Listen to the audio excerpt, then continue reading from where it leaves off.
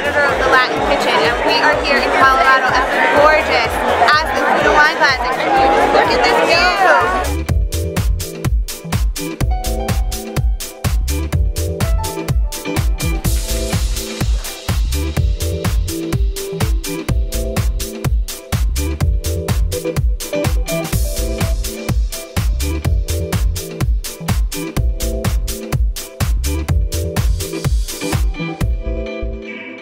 I enjoy coming to Aspen Food and Wine. I get to see a lot of chefs that I maybe not typically see on a daily basis, because I travel so much and I'm not in one place, very long. So I get to see a lot of the chefs I haven't seen in a long time. Old friends.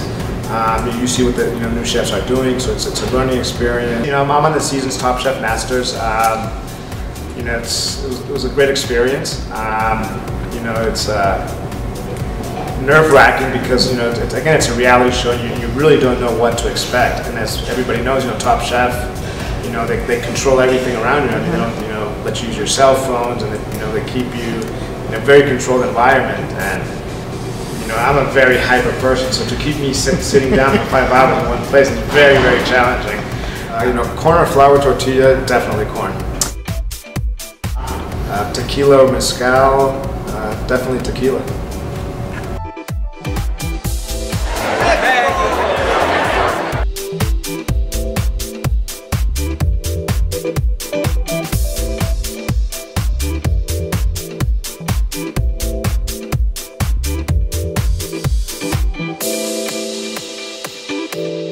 We are at the Aspen Food and Wine Classic. We are on top of the Prospector condominium apartments, and we are talking with Food Network star Susie Jiminez.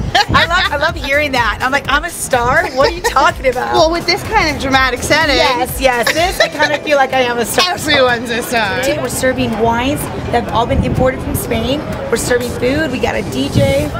We're making like white anchovies that have been marinated with capers and sun-dried tomatoes. We got fresh serrano that I sliced this morning with olive tapenade and a little like manchego.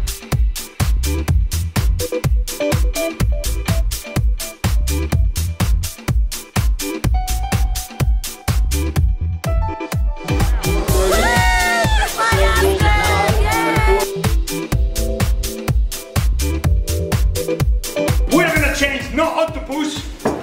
We put the oysters in the water.